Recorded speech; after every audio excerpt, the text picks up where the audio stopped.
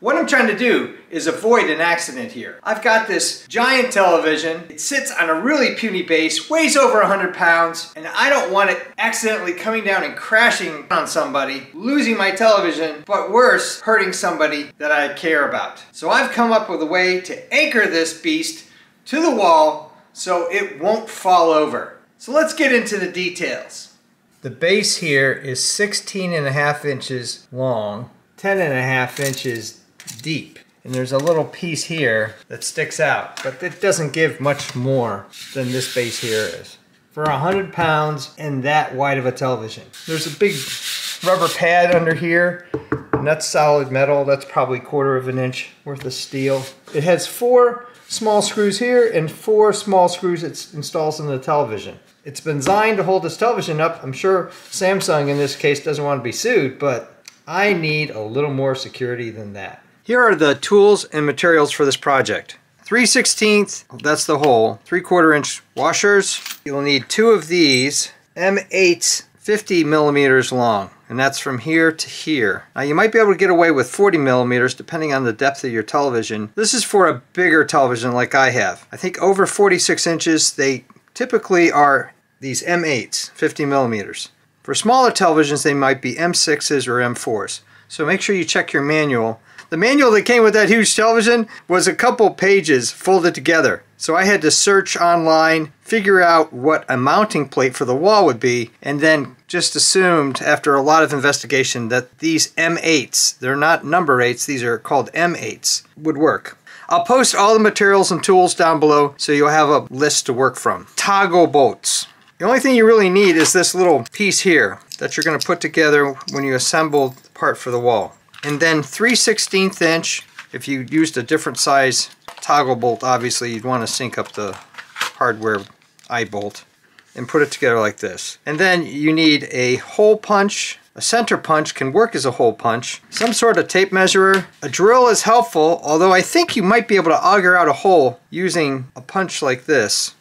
And then either a step drill, this one goes to 1/2 inch, or a 1/2 inch drill. Now these are usually more expensive than these because look at the difference in material being used. And I like step drills for a whole bunch of different reasons. And then I'm using nylon lock nuts on the end here. The reasoning being is I've used these toggle bolts before, and what happens is sometimes when you're tightening it up, these guys will fall off into the wall and make your life miserable. You'll need a pencil, and then I'm using 350-pound paracord.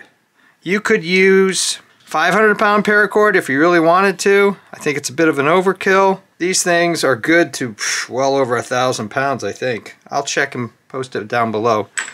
These eyes are good to 53 pounds a piece. So that's 106 pounds. Television only weighs around 100 pounds, but with this locking mechanism, I think you're going to be good. I'm going to be up against a wall and it's dark, so I've decided, let's put all these materials here.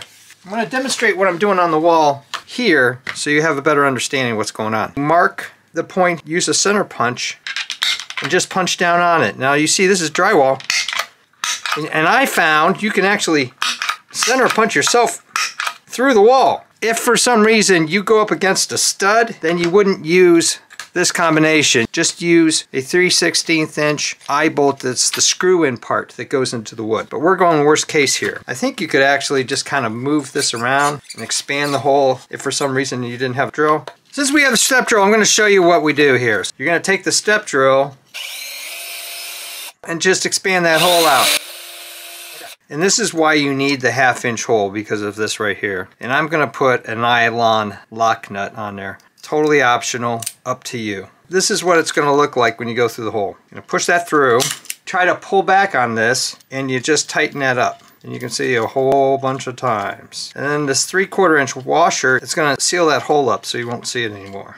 I want to have the curl part up on top here. This is what it's going to look like on the other side of the wall.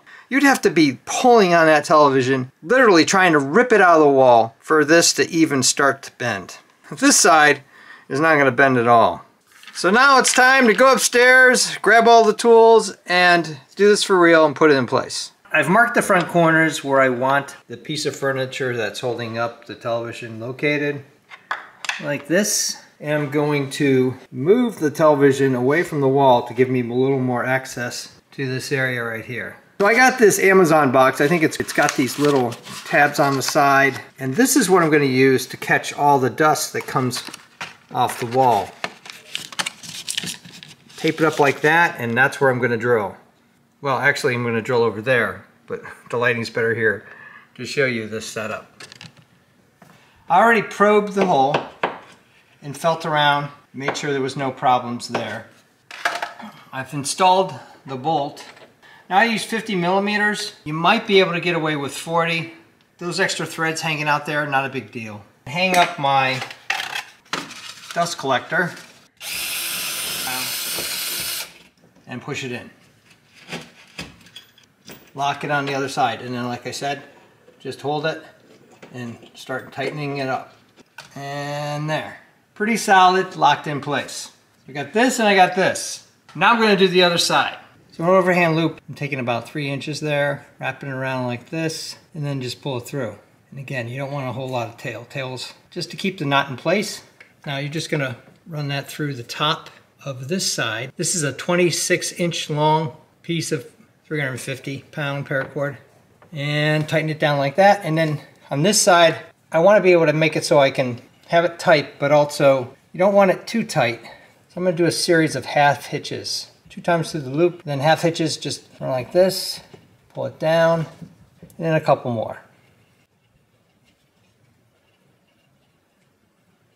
It doesn't have to be completely taut. You probably don't want it that way. You want to have a little bit of spring action. That's a good solid system. You can move the television a little bit and it's going to be fine. I wish they had a kit like this, but I couldn't find it anywhere. Thumbs up and comments always appreciated. Thanks for watching. If you're interested in all sorts of home designs and home repairs, making and breaking things, designs of all kinds, I even do costumes, cosplay, and props. Check out my channel and please subscribe, because you never know what you're gonna see.